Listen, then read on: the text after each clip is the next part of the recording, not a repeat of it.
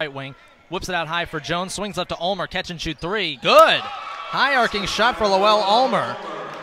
Jones at the foul line, fakes on the shot, now kicks out to Jewell, long right wing three is good. Tyreek Jewell, who has really struggled from deep this season and lately.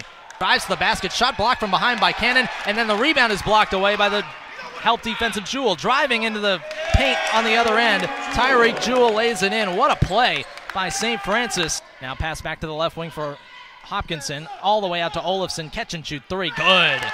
Gunnar Olafson has struggled at times to shoot that three-point shot. That is his strength, though. Rebound is at the foul line to Hopkinson. 3-on-3 back the other way. Hopkinson taking it himself.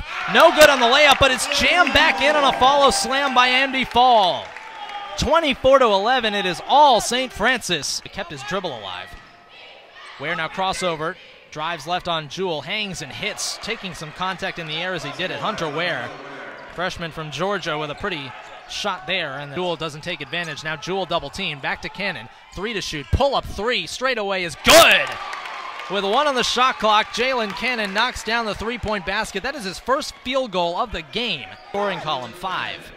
Ball knocked away from McLaughlin as he tried a nifty behind the back dribble. Picked up by Ware though, whips it left corner. McLaughlin pulls up for a high arcing three, then he knocks it down.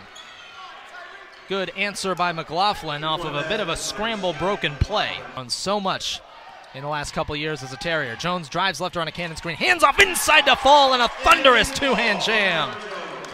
He sucked the defense right in, and Fall shook his man on the baseline. A short, no good. Skying in for the rebound is Jewell, and he saves it on the baseline all the way out to half court for Cannon, and with the shot clock off, that'll do it. What a fitting play, a hustle play for the Terriers to basically just shut the end of the ball game down. The final score, St. Francis 63 and Bryant 47.